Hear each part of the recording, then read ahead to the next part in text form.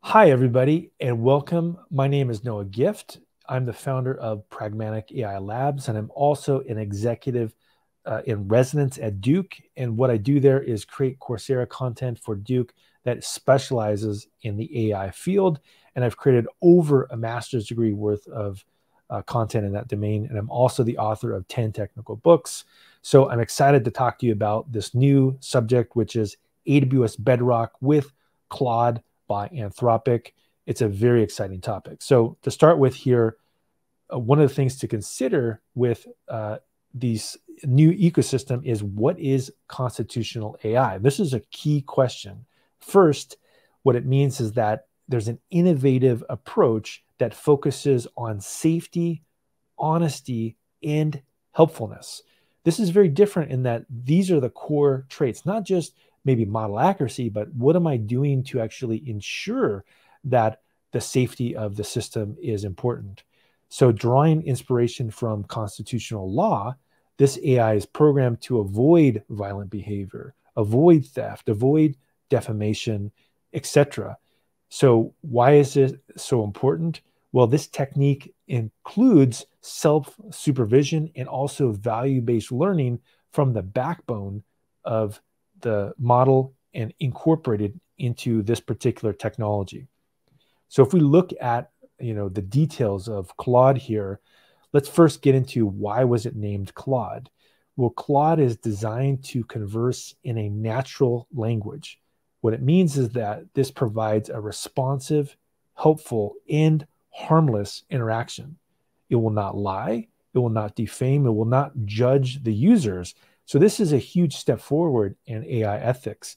Plus, Claude continually improves based on real-world feedback. So imagine having an AI assistant that's not only understanding what you're trying to say, but is also going to learn to assist you better over time. So how does this system actually work? First, one of the things to think about is the secret sauce is self-supervised learning on a massive data set from the internet and also curated in an ethical way. But here's the twist. The training is oriented towards human values and social norms, and it's a cycle that never stops thanks to ongoing human feedback. So in essence, this AI is going to evolve with the evolution of society itself. And this is a key differentiation from other technology platforms in that it's really designed to be helpful to society from the very beginning. Let's talk about some of Claude's capabilities.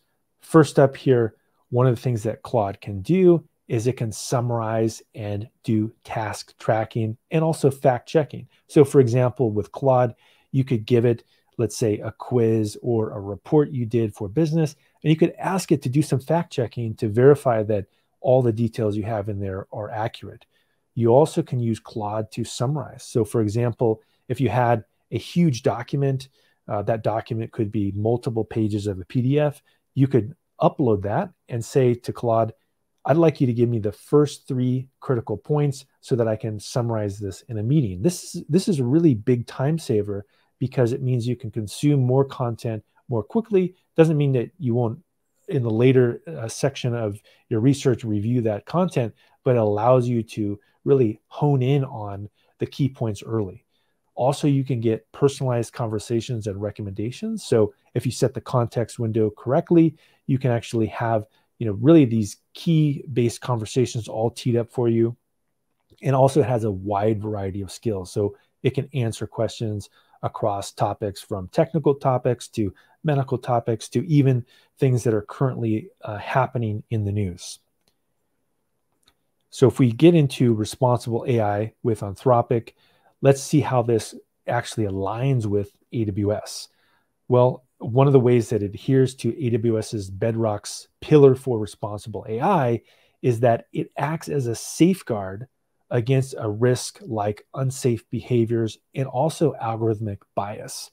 So we're not just using a smart technology, you're using an ethical smart technology. And I think this is a key thing that we'll find as we get the competition in the large language model space is that the ethical foundation is going to be one of the differentiators between other platforms. So if you're able to really show the ethical considerations, show that you're lacking bias, show that you have safety, you're going to build trust to the consumer, and you're not going to, release things that could have wide scale harm to humanity. And this could be a competitive advantage, right? Really, by using ethics as effectively the building blocks for the reputation of your firm, you're going to have an advantage over firms that maybe are less likely to consider that as a core trait. And that's one of the reasons for ethical AI, is that it's a competitive advantage, not a disadvantage. So if we go into the way to unleash this responsible AI with Claude, let's look at some of the key details here. First up, the Anthropic system supports Bedrock pillars of responsible AI. So that's one of the key reasons why it's important to use it as a competitive advantage. Second, you can customize Claude models for your needs using AWS technologies like, for example, SageMaker in particular. And this customization allows you to specialize for your particular use case. We also have the ability to use the constitutional AI in harmless training. So what we know is that there's been a lot of thought put into the data sets and the models and how they're actually trained so that they have a really positive impact on society. And in terms of the particular use cases, we have domains like conversations, content creation, reasoning, and creativity. So we know that it's really a well-suited model for lots of different domains that are directly applicable to business.